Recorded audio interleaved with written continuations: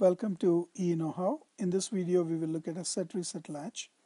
A set reset latch is a latch that stores a previous state and it has two inputs, set and reset, and then it has two outputs, Q and Qbar. Usually set reset latches are constructed using NAND gates or NOR gates. In this example we will look at a set reset latch that has been constructed using NOR gates. So let's look at a set reset latch. It has two input NOR gates. So you have a NOR gate 1 and then you have another NOR gate 2. It's also a 2 input NOR gate and they're connected this way. So the input 1 is, we call this set here, and we will call this reset, the input for the second NOR gate. And then the other, we still have two more inputs that we need to connect to. So we take the output of the first NOR gate, connect to the second input of the second NOR gate. We take the output of the second NOR gate and connect to the second input of the first NOR gate. So now we have to decide which one we call this Q or this Q. Let's look at that first by placing some values, logic values here. Let's assume set is high and reset is low. So once set is high, this output will be low because of the NOR gate, and then this low feeds back to here at this point. So we have two zeros at the input of the second NOR gate, so you have a high at the output. So now we can call this Q and this is Q bar, because when set is high, Q is high. So let's also, on the side, let's start writing the truth table for this set reset latch. SR, Q and Q bar. So we said when set is high, reset is low, Q is high and Q bar is low. So now let's go from this condition, say, to another condition where you keep the reset at 0, take the set to 0. So once you take the set to 0 and you keep the reset at 0, so you took this input to 0, but this feedback is already a high, so this output will remain at 0. If this output remains at 0, it is the one going to the input for the second NAND gate, and you still have two zeros at the input here, so this output will remain at 1. So what happened was, when you had a 0-0 state, it kept the previous state. Now let's see if it keeps the same thing in the other condition too. So now let's take this input from, so we will take reset high now and then keep set low.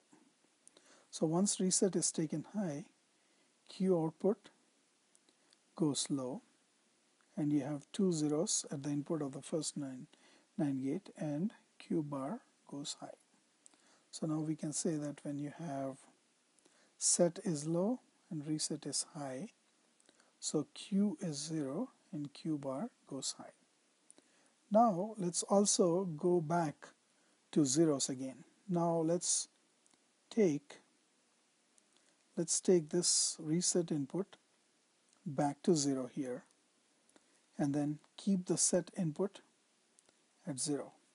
So now what happened is, when you took the reset input back to 0, so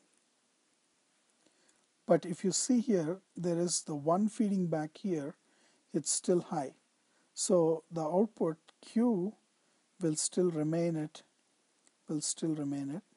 ground. And then since there are two zeros here at the input of 1, the output of the NOR gate 1 will remain at 1. So it kept its old state again, irrespective of whether set was high and reset was 0, or set was 0 and reset was high. It kept the old state, both the cases. So what we do is, in this, if you have 0 and 0, so it kept Q old and Q bar hold. So it kept the two states. Now let's look at the condition where you take both the inputs high, set high and reset high. It's basically, this is a big chain, but it all belongs to this input here. So we kept, even this whole thing belongs to this input here. So now we took both of them high, so both the outputs will go low, which is not a valid state for the latch, because when you said Q and Q bar, they're supposed to be opposite to each other. So when Q is at VDD, Q bar should be ground, and Q bar is at VDD, Q should be at ground. So 1 1 is not valid. The state is not valid state. So we are not supposed to provide this input 1 1 for the SR latch, set reset latch. So this is how the set reset latch works. Now what we can do is we can actually put an enable input for the set reset latch. So how do you introduce an enable input? So what we do is we actually take set and reset inputs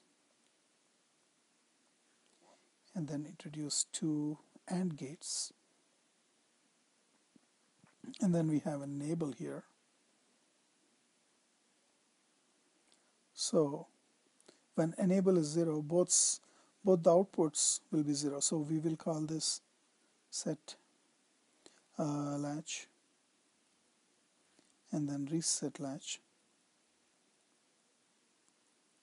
So now what happens is basically these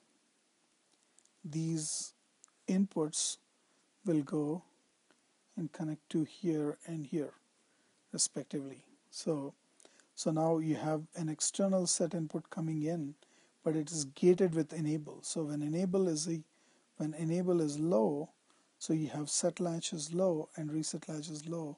So the latch will keep the old state, and only when enable is high, it will pass these inputs in, and then it will go through this truth table here.